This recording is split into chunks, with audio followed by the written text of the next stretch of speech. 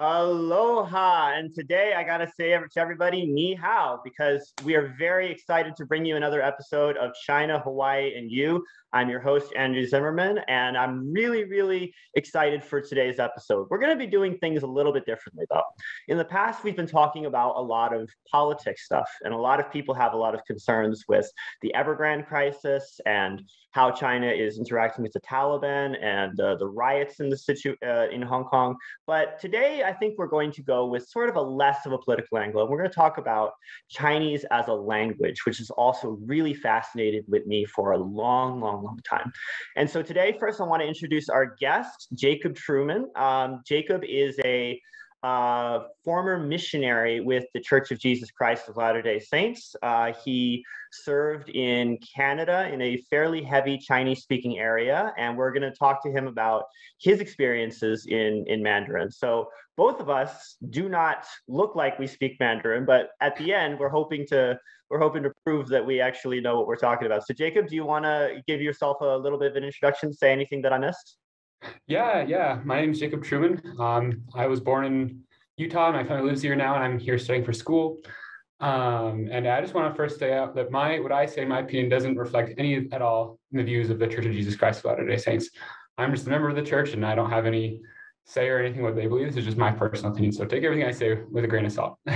Yeah. Well, don't worry. We're not really here to talk about theology too much, because the big thing that I'm really interested in is the I believe it's called the MTC program, the Missionary Training Center, where, from my understanding, you get something to the effect of 9 weeks of language training, and then they just throw you onto a plane?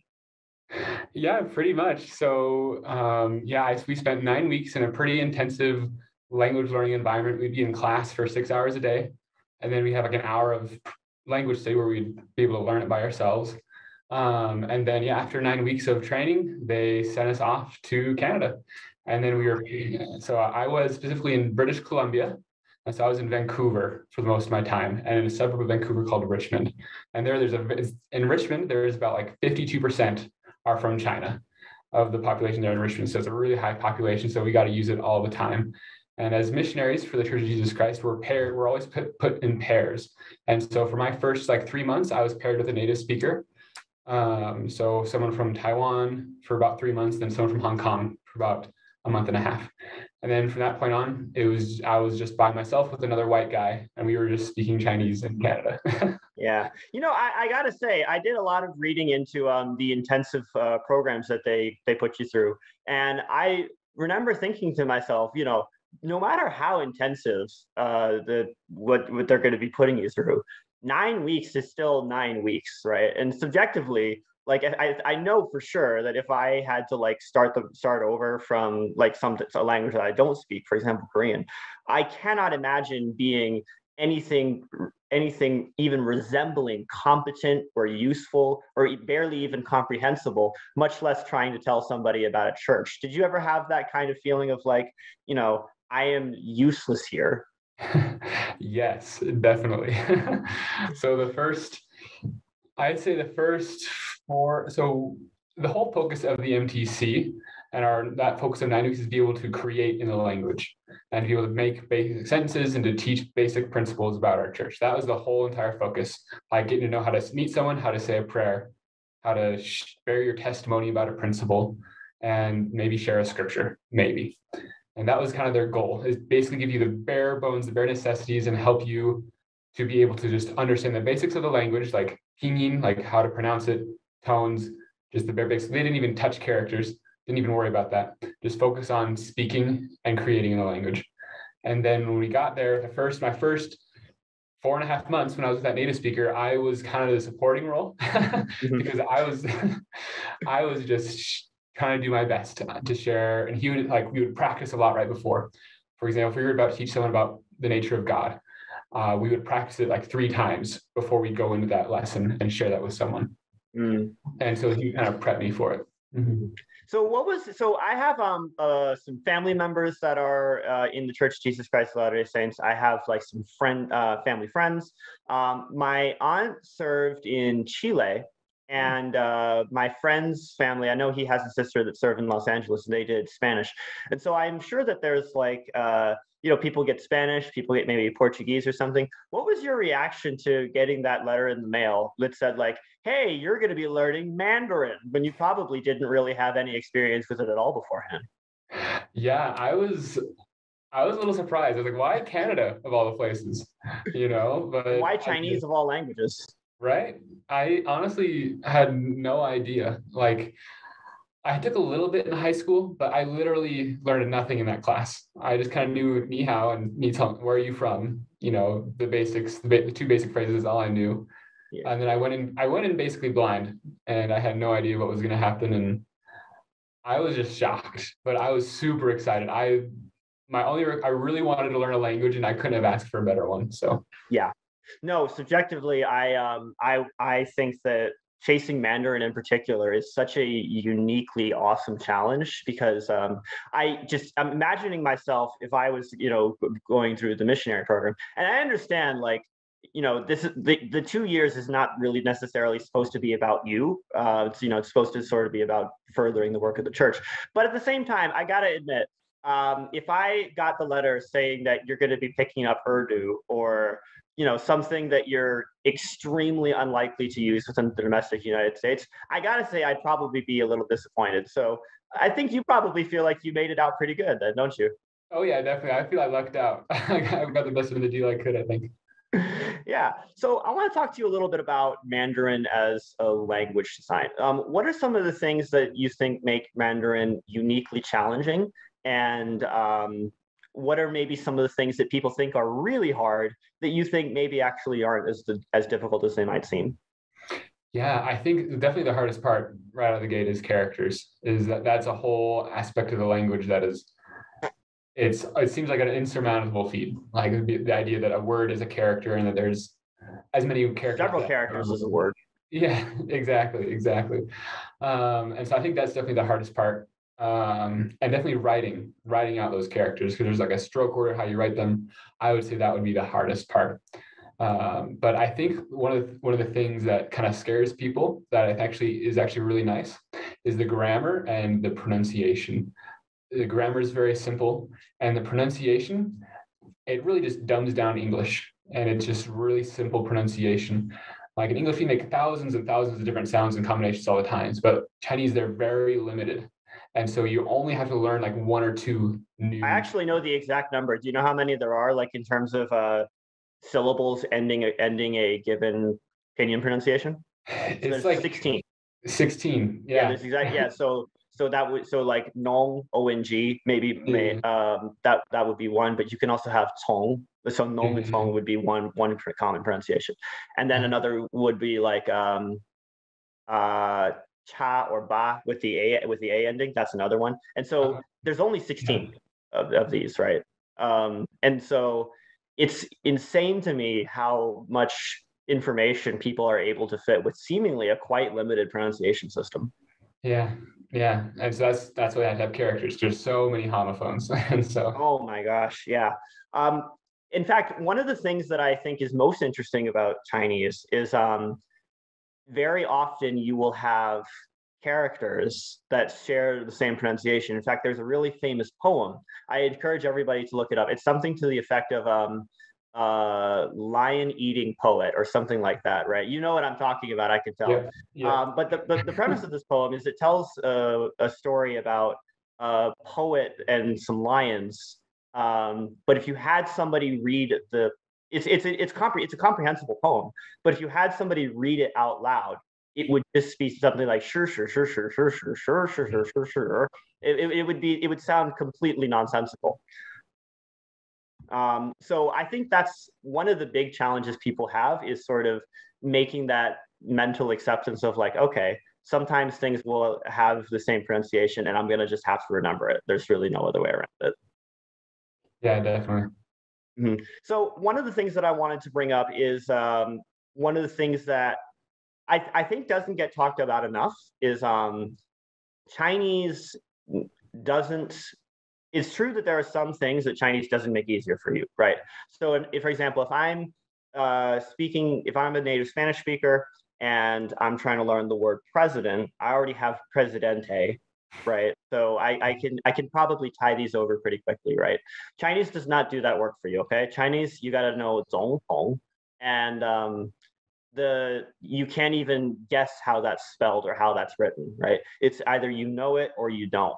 And I think that does provide unique challenge in the sphere of Mandarin. But there are uniquely things about Chinese that actually I think speed up the learning process and make it even easier. Do you want to talk about some of the ways that Chinese is in some respects easier than English? Because I have definitely a lot of opinions on that, but I want you to go first. What are some ways that Chinese is easier than English?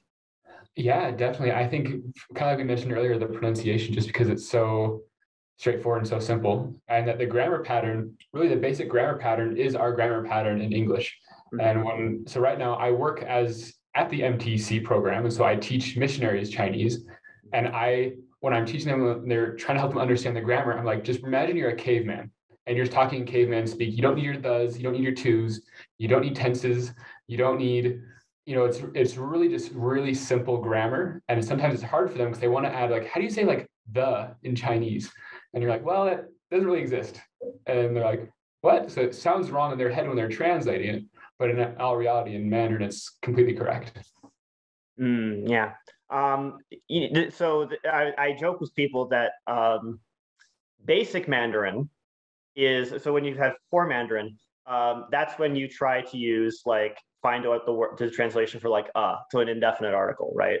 Basic Mandarin is when you're trying to figure out what the indefinite article is for and then intermediate Mandarin is when you find out that word doesn't exist, okay, and you just say 苹果. Extremely high level Mandarin is when you say nega nega nega nega nega, and you use the measure word for everything.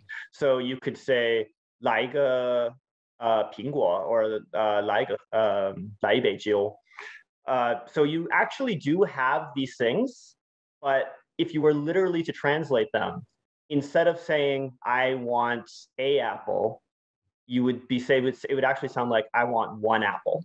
And I think I want one apple is very, very strange for expressing ourselves in English, right? Because it's not that it's intrinsically weird. It's just we've never said to like a family member or something, I want one apple, unless it's like maybe at a grocery store or something. But we don't just say one to use instead of when we could.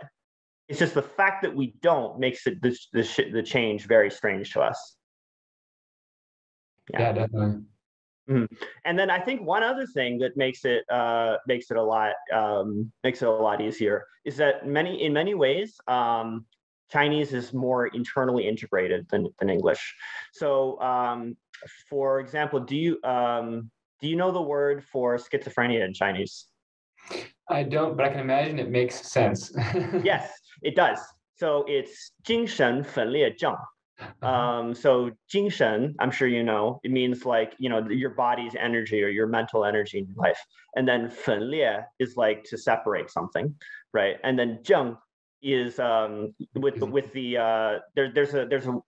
a little, I forget the name of the radical, but there's a little part on the outside of it that indicates that this is a type of disease. It's the same one. It's the same outside that has on being. So I think when I first saw that in a TV show, 精神分裂症, I immediately got it. Like I immediately was able to say like, okay, got it. That's the word. That's the word for schizophrenia, right? But then I noticed if I would ever ask my Chinese friends, hey, do you know the English word for 精神分裂症? And they would think about it and they'd say no. And I say it's schizophrenia. And then we talk a little bit more for about a minute. And I said, hey, remember that word I just taught you? Do you remember what it was? 100% of the time they forgot. Yeah, I bet. Yeah. So I do think that there's some ways that Chinese actually does make speaking for you quite a lot easier, if nothing else, because they internally integrate things really, really, really well. So I highly encourage people, if you've ever thought about making the climb for the Great Wall of Chinese, do it. So I want to ask one more question about the language itself, and then we'll go into a little bit maybe about funny stories about kind of learning that you did. You said at the very start of this that the hardest part of it is sort of staring down the fact that you're going to have to learn literally thousands of characters, right? Mhm. There's really no way around this. And how did you make that happen? Because for me, when I was living in China, it was actually significantly easier than I would think it is, because literally I couldn't look anywhere and not see Chinese, right? There was literally writing in my own room, right? So I couldn't help but learn it and get a pretty quick use to the patterns. And then, before long, I was able to sort of say like, hey, I've never seen this character before, but I recognize this part and this part. So I was able to like combine them really, really efficiently just because I had had that much exposure. So how did you make that climb for picking up thousands of characters without living in China? That's a really good question. Honestly, it was a process, definitely. I think it started off with I spent a good chunk of my time serving in a congregation where there were mostly like college students. A lot of like exchange students where they were from China or from Taiwan or from Hong Kong. So we did a lot of texting, and Mm, so that helped a lot. Like texting, I would type out something weird and they would like correct me. That helped out a mhm, ton. And then I got to a point. I tried it like 6 months after learning. I was like, okay, I'm just gonna try it. I turned my phone into Chinese, and it was so hard. It was like I couldn't do anything on my phone. I had no idea what anything meant. Pleco is a Chinese dictionary app. That was my best friend all the time. And then I just stuck it out and I just kept trying and just kept leaving it there and leaving my phone in Chinese, and that helped. I'd spend every day reading in characters. I'd read the scriptures. I read the Book of Mormon in Chinese. I'd try to, and I'd have the pinyin right next to it, and also the English, and then my dictionary. And honestly, the best way that I learned how to learn characters was really just through texting with native speakers. That was probably the best way that I learned the characters. Yeah, I think I'm very much in kind of like all of the above kind of person. When that sort of leads me into my next question, which is basically, what sort of mindset do you think needs to be adopted for successful language learners? Because I think especially in modern society, we really get inundated by a lot of language programs that say learn this spicy language or any language really in 3 months. You buy this program and then you'll be good to go in 90 days. I think that modern society really has an affiliate, maybe a fixation, I think, on these concepts of like sort of easy fixes. And I Mhm. think that these sort of mindsets is why every year we feel like we hear about somebody who set a New Year's resolution to learn Spanish or whatever, and by the time February rolls around, it completely withers away. So, what do you think are some of the mindset differences that need to be adopted for successful language acquisition, especially if something as hard as Chinese? Definitely. I think you have to clearly identify the why that you're learning the language. I think that is probably super important. Are you doing it just for fun, or are you doing it for maybe better career opportunities? I feel like that's really important. For me, my why was kind of chosen for me because I was to be a missionary to explain more about our church in the Chinese language. And so that one was a pretty easy box check for me. But then also important to recognize too, it's really humbling to learn a language because you have to be willing to make mistakes and to ask for help. You have to be willing to humble yourself and to say, I don't know how to say this. I need help. I don't understand what you're saying. Can you please explain it? And I think that is probably one of the most important steps to language learning, being willing to humble yourself and ask for help, and to be willing to recognize that you are going to make mistakes when you speak and not let those embarrassments stop you. Yeah. Yeah, that's really, really important to have that sort of sense of humility. I think a lot of people, when you talked about the why of why you're doing it, right? I think, to be honest with you, when it comes to language learning in the modern day, a lot of people kind of just do it because they want to feel smart, or they want to, have sort of just something to add to their resume, but they're not necessarily like dedicated to becoming somebody that literally uses this language for the continuation of the rest of their life, right? I tell people, for me, right, if I stopped watching Chinese dramas on Netflix, if I stopped reading the books that I have. I even have the Bible in Chinese that I've been very much liking to, and I'm not even a religious person. And doing those things in perpetuity of the rest of your life, only under those kind of mindset conditions, I think, will you be successful as a language learner, to be honest with you. I think anything less isn't really going to cut it. Definitely. It needs a level of commitment, like almost a lifelong commitment to continue it. Yeah, lifelong commitment. Maybe not even to necessarily learning, because I do think you can reach a level high enough where like it's now not particularly practical to learn new words, but just a continuous usage, right? Mm-hmm. You want to think of like every word as continuously degrading in your mind, and every time that you happen to say the word, it's like the word's freshness in your mind has once again been renewed. And I think that itself is really, really valuable. So the next thing we're going to go into is funny stories. All right. I remember I asked you earlier if you had like some kind of a story when it comes to Mandarin of maybe a failure, maybe something that happened to you that you thought was really funny, maybe even a success story, maybe something that made you feel really proud. Do you have anything that you want to share with the audience? I think I remember. There's a lot of different things I can think of. I remember. There's too many to think of. There's too many embarrassing moments. But I think my favorite thing was seeing the people's reactions sometimes. Like it was pretty funny. One time we were so in Richmond, there's this public transit system. It's called the SkyTrain. It's kind of like a subway, but it's like on like a bridge. And we would go on there a lot just to meet people. And I was talking with one person in Mandarin, and we were having a normal conversation. Then after our conversation ended, I overheard these Taiwanese youth, because they apparently hadn't heard us talking. Like, oh, they're saying, oh, those are missionaries. They speak Chinese. They're like super weird. They're like talking trash about us. And then they got off at the next stop. And as they were walking off, because they were talking in Mandarin at the time, I said, 再见. I was like, see, and goodbye in Chinese. They're like, and then the gate closed, and I was whisked away to the next stop. And it was just lots of just fun things like that. Just things like that. But I think I definitely had embarrassing moments. But I think I blocked them out of my brain, in all honesty. Yeah, that's probably a good idea, because definitely it's difficult for me to remember being the kind of person that doesn't speak Mandarin. But I will tell you one particularly funny story. So it was at a massage parlor. I don't know if you know this or not, but in China, people are really, really big on massages. And I've always had like muscle pain in my life. So it was really cool being able to go to a place for like, $20, when in Hawaii, I might pay like 90 for an hour massage or something like that. So I would go very often, once a week plus. And I found also it was a really good opportunity to practice my Chinese. And one of the things that the ladies would always want to know is if I had a girlfriend.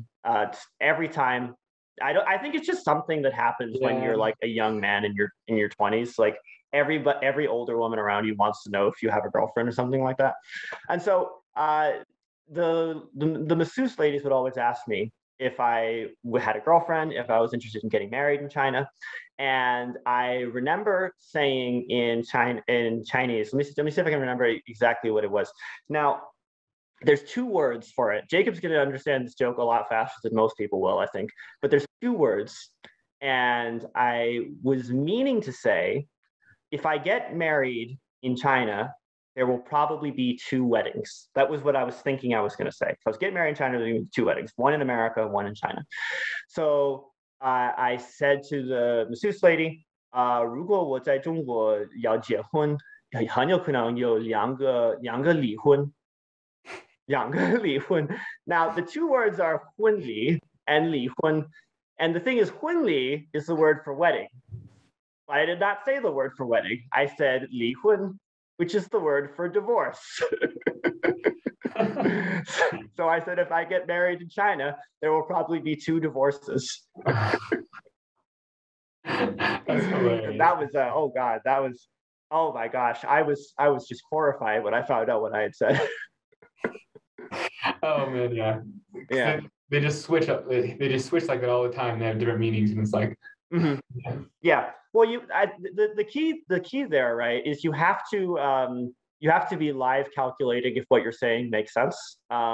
And the way that I sort of never forgot that again is Li Hun, like the Li character, like Li Kai Li, is actually it means like to separate or to leave something, right?